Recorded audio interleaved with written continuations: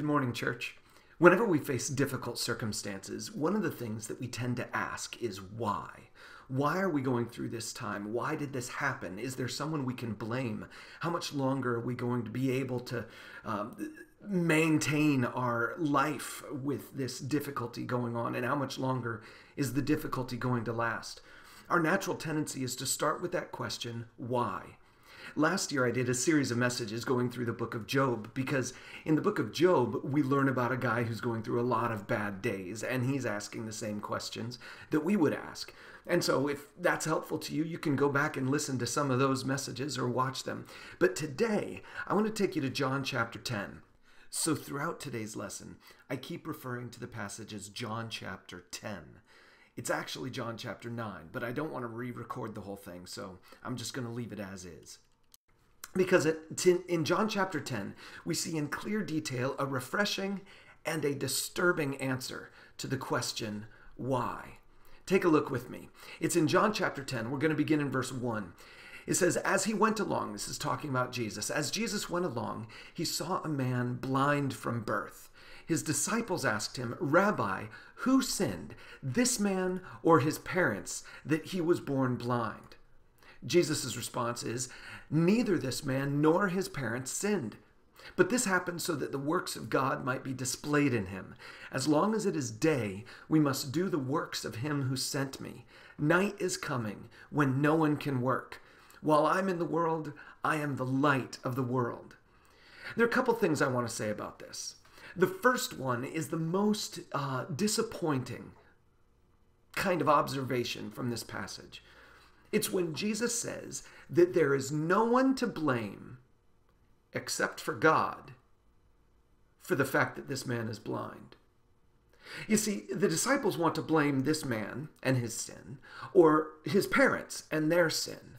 The disciples want to know, why is this man blind? Did he sin or did his parents sin to cause this blindness? And Jesus says, no, it's not because of sin. It's not because of this man. It's not because of his parents. It's because of God. Jesus says this happened so that the works of God might be displayed in him. The reason this is disturbing to us is that we have this mental picture that God is out there to just be our vending machine, that God is out there to be our blessing. God is out there to be our friend. We have this idea that God is out there to do good things for us. And that when we say God is good, what we mean is God does good things to me. But this happened, according to Jesus, so that. Now, just be clear on this. The words so that mean there's a purpose. When Jesus says this happened so that, Jesus is saying there's a purpose to this man's discomfort. There's a purpose to this man's impoverishment. There's a purpose to this man's suffering. There's a purpose to this man's blindness. This happened so that. There's a purpose to it. But it happened so that the works of God might be displayed in him. It didn't happen so that he would be punished. It didn't happen so that Satan would do mean things to this person. It happened so that God and his glory might be displayed in this man's life. One of the most difficult things that we have to face as human beings is this awareness, this recognition that maybe, just maybe, God is in the midst of our suffering, and that God has for some reason caused the circumstance so that he could get glory. That's uncomfortable to us. We want God to cause things that bring me blessing, but sometimes God is responsible for something that brings temporary suffering because God is about to do something that brings amazing, influential, and eternal glory. Now, maybe you're familiar with the story. Maybe you're familiar with how the story ends. I'll just read a little bit more from verses 6 and 7. It says, after saying this, Jesus spit on the ground, made some mud with the saliva, and put it on the man's eyes. Go, he told them, wash in the pool of Siloam. This word means sent. So the man went and washed and came home seeing. Now, of course, that's great. But you know, when I was a little kid, I read this story and I was like, this is gross.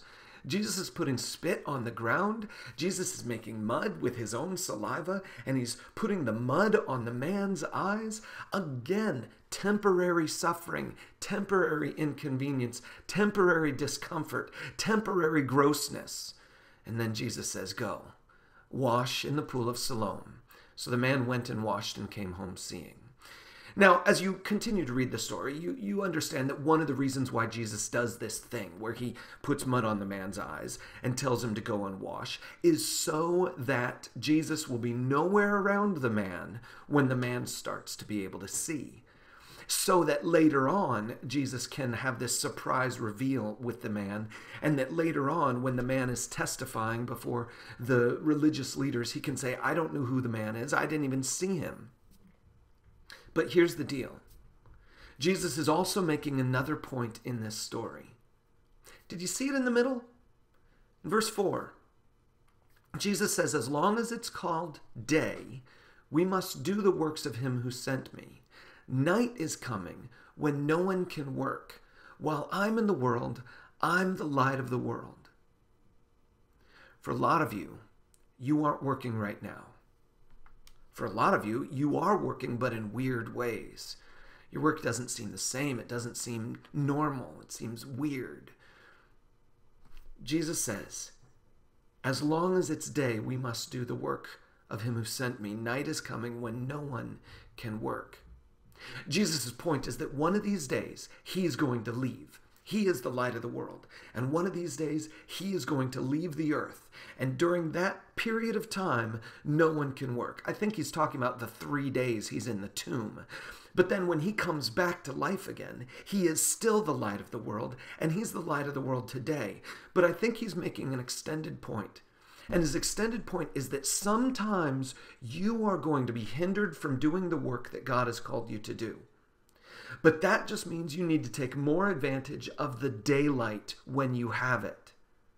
Whatever light you have, do the work of God in that light. There's a blind man. He didn't have much light, but Jesus gave him light. You and I are blind in the case of this coronavirus. We're blind in a lot of other public issues, and maybe you are also worried about something else going on in your own life. Jesus is your light. And as long as you can find light in him, you can find work to be doing for him. But let me bring it all the way back. Our question is why? Jesus, who can we blame? And Jesus' answer is, God will get glory. I think you might be in that place right now. And if you're facing that situation right now with regard to the coronavirus or some other stress or some other worry, I want to encourage you. As you are tempted to ask why, who can I blame, what should I do about it, I want to give you the answer Jesus gave you. This didn't happen because of your sin or someone else's sin. This happened so that the works of God might be displayed in you. I don't know what God is going to try to do in and through you, but I know that what you are facing is partially because God wants to do his work in you. God wants to reveal his light in you, and God wants to reveal his light through you. Let me pray for you today. Lord, would you guide us? Would you give us your wisdom and insight today and help us to be the people who represent you well? We love you. Thank you for giving us this time together.